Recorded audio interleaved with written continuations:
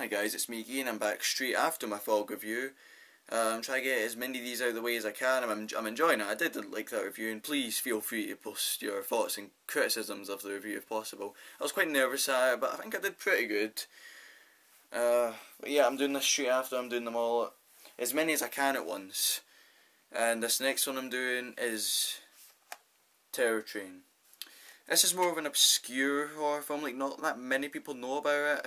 To my knowledge, I've not seen it in a while, but I think it was pretty good. Like, I've seen it quite a lot before now. Like, I think the last time I saw it was probably about a few months ago. Still remember quite a lot of stuff about it. Jamie Lee Curtis is in it from The Fog again, a great actress.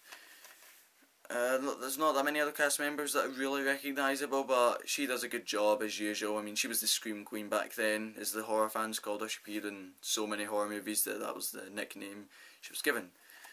Now, the plot. Graduation night. 40 exuberant high school seniors climb aboard a train for an all-night ride of fun and games. Unknown to them, so does a killer. An escaped lunatic, disguised even from the audience, begins to take his unsuspecting victims one by one.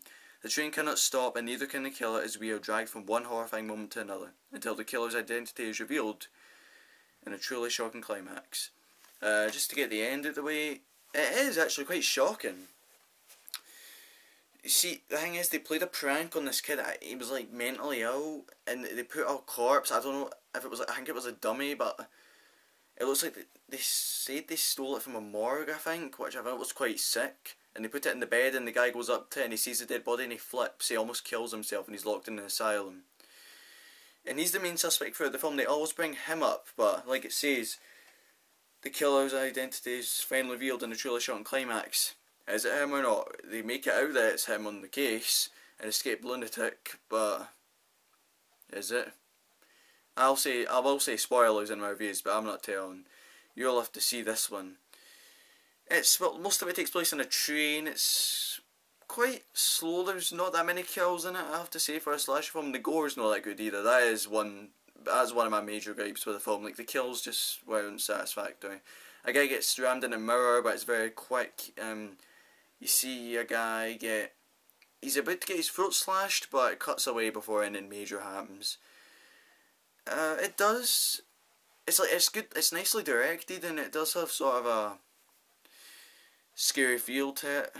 I don't think it's as good as, like, say, The Fog or other slash films of the time, like The Burning, The Prowler, My Bloody Valentine, you know, things like that. It's better than things like Prom Night, though. I would recommend it. It's a good film. Like, the final chase, like, these films always seem to have a final chase where the last survivor is running from the killer. In this case, I forgot to mention, the killer, like, takes the mask and clothes of whatever his victim's wearing. Like, at first it's I can't remember what he is. It's like just some funny guy dressed up as, but then he kills a guy in a, like, reptile suit, and he takes that and walks around in it. Then he kills a guy with, like, it was like a witch mask or something like that. It's really cool. Like, I think the costumes get mixed up, possibly. That part, I'd need to see it again. Remember, I will be seeing it again 2 days for my annual 31 Days of Horror. I'll obviously watch the films that are on my list. But I did like the killer. And again, I'm not going to say who it is. That is something you have to see for yourself. It's not like Jason or Freddy where you know who it is straight from the get-go. Just see it.